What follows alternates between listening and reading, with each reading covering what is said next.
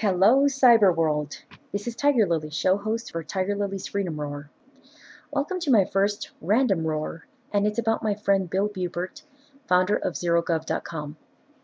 On Memorial Day of 2011, I attended an Oath Keepers Memorial March to honor the family of former Marine Jose Guerena.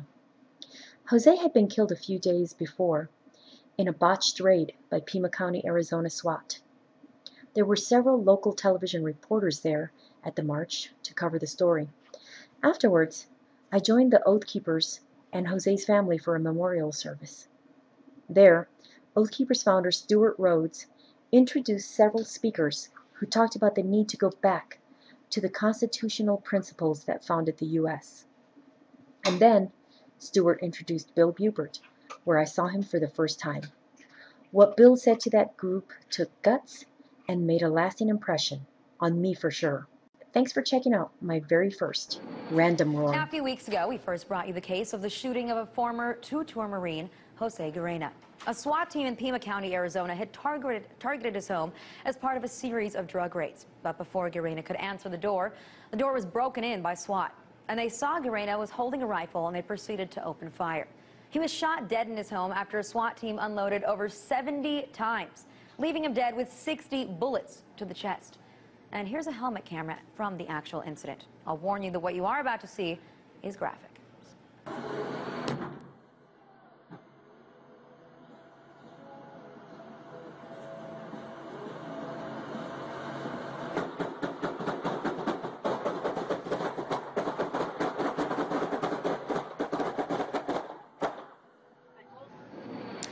Now, we should note that after he was shot, his wife begged for treatment. Medical professionals weren't allowed into the house for over an hour.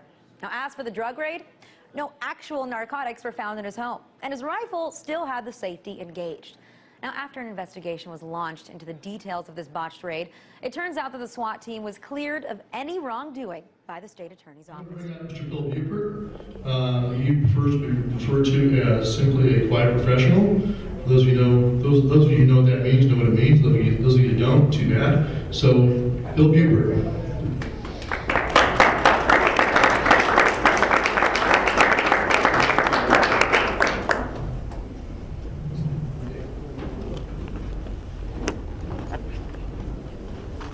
Ladies and gentlemen, I'd like to thank Stewart for the honor of me being up here to address this august occasion.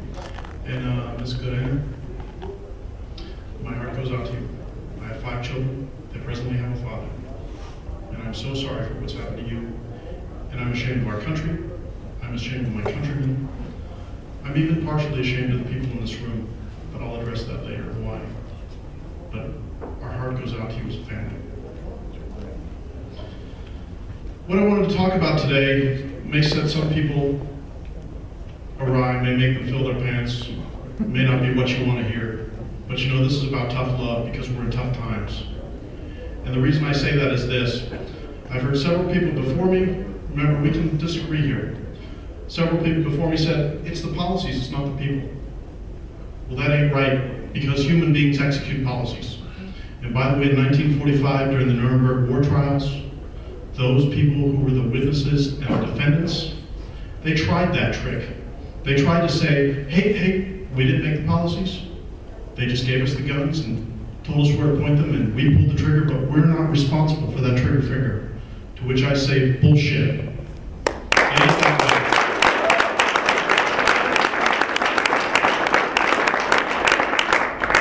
way. You want to be a Vichy-style collaborator in Nazi-occupied France from 1940 to 1945?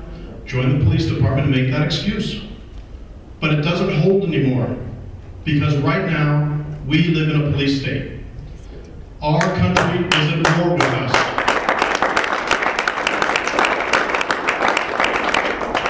There was a recent Indiana Supreme Court decision in which they said that it is illegal for a human being in their own home to defend themselves against an illegal entry by police or whatever state-supported thugs are out there who are currently coming into your home to do you harm or take your goods.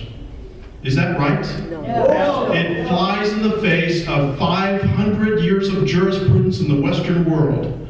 And the English, by the way, have a duty to retreat. they have a duty to run to that cliff, turn around, stop at the cliff, and defend themselves. That is not American jurisprudence. We have never had a duty to retreat. Our duty is our obligation never to initiate aggression. And guess what police departments do on a daily basis? Initiate aggression. As a matter of fact, ask yourself this question in a thought experiment. Since the founding of this nation, or we can go back to the 16th century, if it weren't for cops and tax collectors, where would our freedom be today? Where would it be? You know exactly where it would be, much farther ahead than it presently is. All these laws that people complain and carp and carry on about, the feet, the meters, the yards, the miles of federal legislation and state legislation that is out there, that is in these dusty tomes that are on the bookshelves that are taken down every now and again to be enforced against us because maybe we sold a tangerine that was below the requisite diameter. Maybe we sold raw milk. Or maybe somebody was coming through the door who didn't clearly identify themselves, and we did what every red-blooded American man's going to do. We grabbed our rifle and we manned up and we stood fast and made sure our family was safe, and we were there to take care of business. And what happened? He was gunned down. Why was he gunned down? Because he was being an American man. That's why. It's wrong. It's wrong what's going on across this country. And a large part of what's wrong with what's going on around this country is the fact that we are a police state. Let me take a slight segue here to describe something, because words are so important. We have malum prohibitum laws, we have malum per se laws. Malum prohibitum means it's wrong because the government said it's wrong. The tangerines I just mentioned, the raw milk that I just mentioned. Maybe you like to take vitamins. Maybe you like to go shooting in a place that you've chosen. Malum per se laws are rape, initiated aggression, theft, murder, maiming and injury, and vandalism. Those are malum per se because I think most everybody in this room can agree that those things are wrong. Can anybody in this room agree that a man defending his home is wrong and that officer safety is not an abridgment of liberty? And like Sheriff Max said, that now we have it, that this Praetorian Guard, this thin blue line, that they're more equal than others. Their lives are more valuable than ours, and do you know why? Because they are defenders of the status quo. They are defenders of the government. They are the Praetorian Guard. They're the ones who are standing fast with more and more lethal and non-lethal technology and saying, you know what? If you screw with us, we're going to make sure that you are fined, caged, maimed, or killed as a result of your resistance to the evil things that the government wants to do you on a daily basis. How is that right? It's not right. I want to read some boring statistics here, but these are going to be quite shocking to you. There are over 7 million Americans on probation, on parole, and in jail right now as we speak. In 1953, at the height of the United Soviet of the USSR, Stalin's gulags, which had both citizens who had committed crimes and citizens who had committed political crimes, was at 1.6 million. We are at nearly 4 times the amount of the height of the Soviet terror in 1953 with our incarceration, parole, and probation. That's horrific. As a matter of fact, here's what else is interesting when we look at the trend line. U.S. incarceration rates between 1880 and 1970 ranged from 100 to 200 per 100,000. In 1980, it was 220 per 100,000. In 1990, 458. In 2000, 683. And the last statistics available are for 2008, in which it was 753. And by the way, we rank at the top for incarcerating human beings in cages on planet Earth. We do. Not Russia, not China, not Cuba, not the communist bad boys, or the socialist shit pits all around planet Earth. We do. Now, why is that? Well, I'll give you a big reason why. It's because when we look at state statistics, we discover that more than 50% of the people that are incarcerated and caged in the states, not federal, but in the states, are there for violent purposes. Now, 55 to 60%, depending on the statistics you look, in the federal prison system, are there for, can you guys guess? Drugs. You know what they're in there for? They're in there because they dare to alter their own consciousness without seeking the permission of another human being, especially one in authority. And they're there because they took the time to imbibe in substances that the Creator put on this earth to grow naturally. Yep. Now what the hell's up with that? And why in the world do we allow people again and again to trample on us in this fashion? Because does anybody here drink alcohol? Yes. I think there's some who do. Does anybody here smoke cigarettes? I think they're nasty. But you know what? I would never take away your ability to reduce your lifespan by 15 to 20 years. As a matter of fact, it might benefit me in the long run. Same goes for alcohol. But when it comes to all the other drugs, why are they illegal? You'll see that with the 3 strikes you're outlaws, with the drug war starting to escalate after the creation of Nixon's DEA in 1972, all of a sudden we have an exponential increase in the ability to incarcerate human beings in the United States. And I hear again and again where people say, as I said earlier, well, the rank and file cops, they're not responsible for that. The hell they're not. If they have a moral compass and they have the means, like Sheriff Matt clearly does, to stand up and say, you know what my rank and file colleagues are doing is dead wrong. As a matter of fact, not only is it dead wrong, it is injurious to the future of my nation, and I'm going to stand athwart history and I'm going to say enough is enough.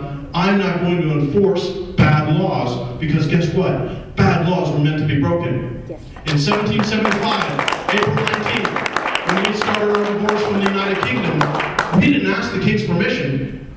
He came to us, and he saw us on Lexington Green, and he said, stand back, ye rebels, ye vermin, ye people who don't want to be part of the United Kingdom. And what did we respond with? We said, okay, we're going to back off at Lexington Green. But then what happened? We had folks die there. They were British at the time, by the way, but they died there. The British had quite a hard time in the next 48 hours making it back to Boston, because they had struck the match. And we need to strike the match sometime ourselves.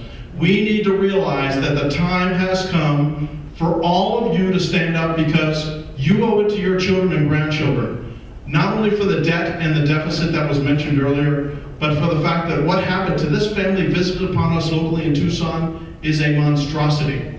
There is no way to make excuses for it and come out right. In the end, what this means is that every one of us becomes a collaborator in this evil that we call the drug war, and this evil that we call the criminal justice system in the United States. And we've got to stand up and say enough is enough. I recently had the misfortune of getting one of my teenage children embroiled in the criminal justice system. I had never been there before in that capacity. Guess what I discovered? Aside from the defense attorney that I paid for out of my own pocket because of the detritus and intellectual flotsam that they put into the government public defender office, good God, the only reason those people are alive is because breathing is an involuntary function. Yes.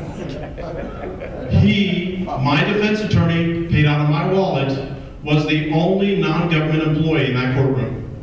Is there a conflict of interest there? Yeah. Is there a conflict of interest when rogue government employees, their bailiffs, their cops, and all of their functionaries and apparatchiks are there? Are they ever going to do something that is going to be injurious to their job or the power of the state expanding?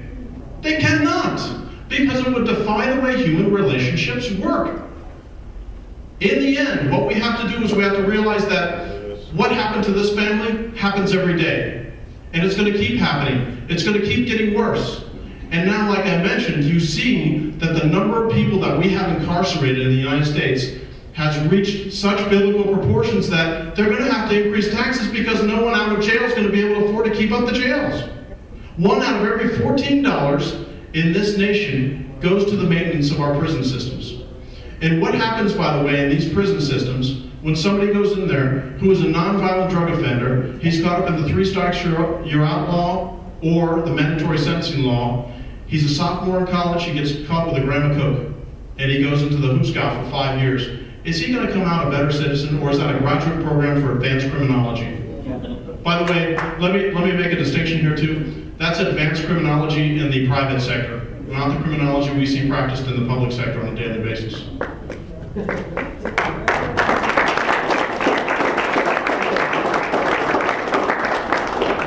210 prosecutors have been caught for malfeasance in the past 2 years. 210.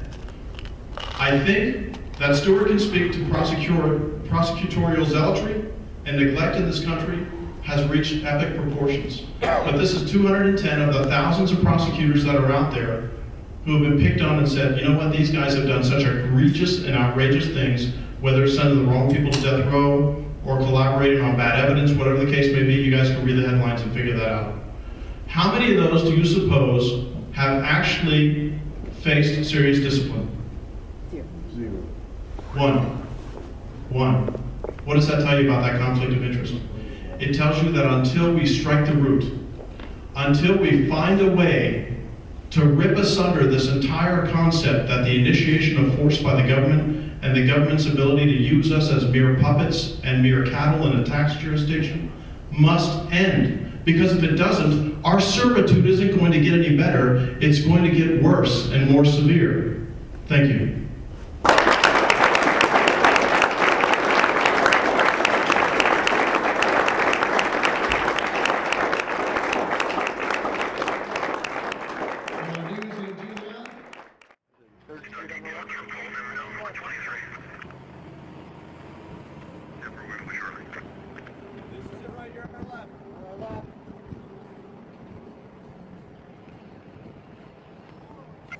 And SWAT's 1023. Got a vehicle in the driveway, man.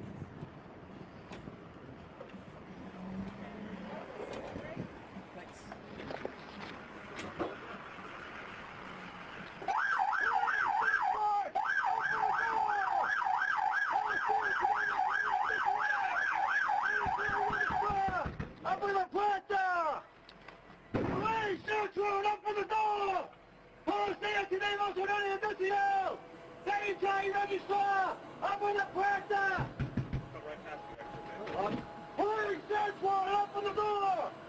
¡Policía, tenemos una identidad! That boys?